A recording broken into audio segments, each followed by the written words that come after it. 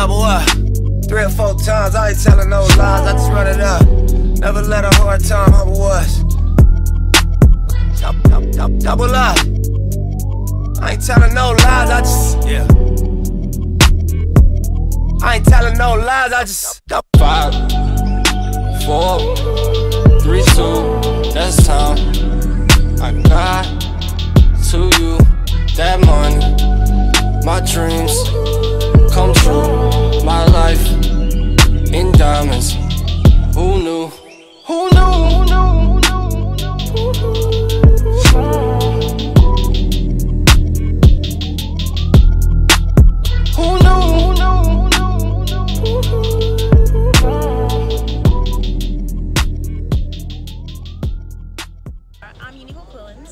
I'm a producer in Fort Myers, Florida right now. And my convention went really well. I connected with a lot of people, reconnected with some people.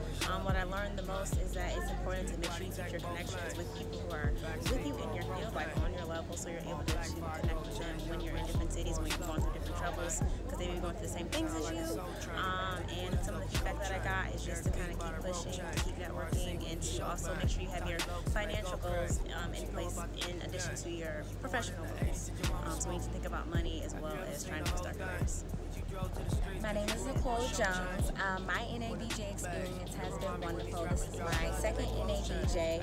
Last year was my first time, so this time around I feel like I know how to navigate it better. I know which workshops to go to. I know how to work the career fair a little better this time around. What I learned this time was that networking is key. Yes, your skills are very important, but in this business especially, because it's so small, it's all about who you know and maintaining those contacts. So, when you meet somebody, make sure you exchange business cards and keep in contact with that person year-round, not just when you need a job. And some of the feedback that I got, so I just recently accepted a new job, so I'm not necessarily looking right now, but it's important, again, to make those contacts right now so that when I do look for a job later down the road, I'll already have those relationships built. My NABJ experience was great. The fact that I seen industry professionals in places that I want to be that look like me was great, very impactful. I definitely learned a lot. It was great to just network with them, talk to them, learn from them, learn to see how they got to where they at. And I learned that if you're truly dedicated and passionate about what you do, anything is possible. And the fact that it was in Miami, like, that just added a whole nother element to it. So my NABJ experience is great. I can't, there's no words I can describe. Let me down. Get my all money in chain too. Let me down.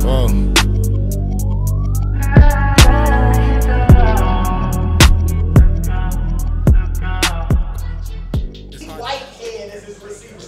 Chris Hodges, Troy, you know what I'm talking about. Troy Brown. Yeah, I mean, come on. He has never had these elite. Wes Welker, Julian Edelman, who used to be a quarterback. So 1 year he had an elite receiver, Randy Moss. He broke records. He also has won a Super Bowl with the greatest kicker who ever kicked in the NFL. Adam Vinatieri has nailed 3 Super Bowl winning kicks for him. That's your argument? But Tom Brady couldn't get in the That's end your zone. best argument? All Tom A Brady kicker? Yes. Your argument rests on a kicker? When they beat Charlotte, the kicker kicked the ball out of bounds, and then Adam Vinatieri kicked the game-winning field goal. That's how they won the Super Bowl. Seattle choked at the 1 yard line with beast mode standing there. That's how they won. We keep doing fly when the cameras cut. double up. 3 or 4 times, I ain't telling no lies, I just run it up. Never let a hard time humble us. Double up. I ain't telling no lies, I just,